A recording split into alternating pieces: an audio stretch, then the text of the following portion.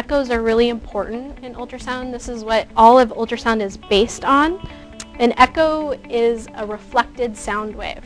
If you have the body and you have your transducer, which is the ultrasound probe that we have, the transducer sends a sound wave into the body, and that sound wave hits a structure in the body, and it sends a reflection back up to the transducer. And this reflection is what we call an echo. And echoes tell us about the characteristics of the structure that sound wave hit. If you think about a transducer, it's sending multiple sound waves down into the tissues at once and getting multiple echoes back to the transducer. What we care about echoes is their brightness and their pattern, and this gives us information about the characteristics of a mass. First thing we look at is called echogenicity. Echogenicity is how bright the reflected echoes are, and we determine brightness by how many echoes are in an area. If we have a mass and it's completely black inside, on ultrasound a black area means there's an absence of echoes. We call this anechoic, meaning no echoes. And this means when the transducer sends a sound wave into the tissue and it hits a structure, no echo goes back or no reflection goes back to the transducer. And when we see black things on ultrasound, these are our fluid-filled structures, our blood vessels, our cystic fluid collections, milk ducts. These are the types of things that appear black on an ultrasound. When the sound wave goes into the tissue and returns a weak echo, you get back a dark gray color inside of whatever area that you're looking at. We call this hypoechoic, and this means that this structure very weakly reflected the sound wave. So a very weak reflection is coming back to the transducer. Hyperechoic is exactly the opposite of hypoechoic. This means that the structure really strongly reflected the sound wave, and it's returning a really strong reflection or echo back to the transducer. And these structures on ultrasound appear white or really light gray. And then we have something called Isoechoic. In ultrasound, how we determine the brightness of an area in the breast, we compare it to the color of the fat in the breast. Fat on a breast ultrasound is a medium gray color. All the colors that we look at are all compared to that medium gray color. Isoechoic means that structure that's reflecting in the breast reflects the same amount that medium gray fat reflects. It's returning medium gray echoes back up to the transducer. And then often isoechoic masses are the hardest to find in ultrasound because they really blend in with the breast tissue. And then we have another category called complex. Complex has two meanings in breast imaging.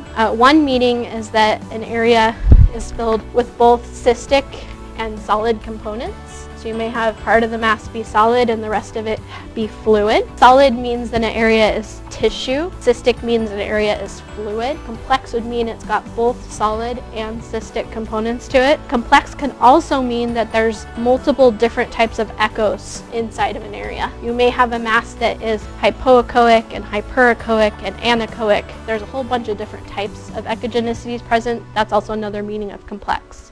Then we also have echotexture. This is where we look at the uniformity of reflected echoes. We want a mass to be even inside. We want it to be the same color throughout the mass. We don't want any parts of the mass to look different from any other parts of the mass. If you have a mass and it's all uniform color inside, uniform brightness, we call that homogeneous. And that means that the echoes inside are all even and they're all the same brightness level. And then you have the opposite of that, heterogeneous. And this means that there's multiple different brightness levels within the mass. It's very uneven inside. So parts of it may be darker, parts may be brighter. Complex masses are heterogeneous because they have multiple different types of brightness inside. This is our chart just to show different brightness levels. Hyperechoic would be on this end of the scale, your bright stuff. Calcifications in the breast, which are little calcium deposits, are hyperechoic. Glandular tissue is hyperechoic. Fibrous tissue and glandular tissue. Then as we get more to the midline, this would be our isoechoic. Fat is isoechoic since fat's compared to fat. Our benign solid nodules are more on the brighter end of hypoechoic. Hypoechoic is a wide range, kind of from your medium gray all the way to your darker gray. As a general rule in ultrasound, the darker an area, the more chance it has of being malignant, and the brighter an area, the more likely it is to be benign. The exception to that is anechoic, black.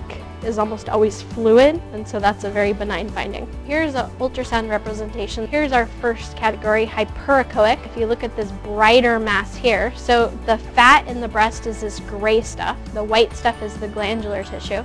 And if we see this mass here, if we want to compare the color of this mass to the fat in the breast, the fat's a medium gray, see this mass is brighter. So we would call that hyperechoic. Over here we have something anechoic, this black mass, and we're comparing the black color to the medium gray color of the fat. We call that anechoic. This is isoechoic. Here's our mass right in here. And as you can see, isoechoic masses are very hard to visualize because they're the same color as the fat that's around it. And then we have hypoechoic. So this is our dark gray category.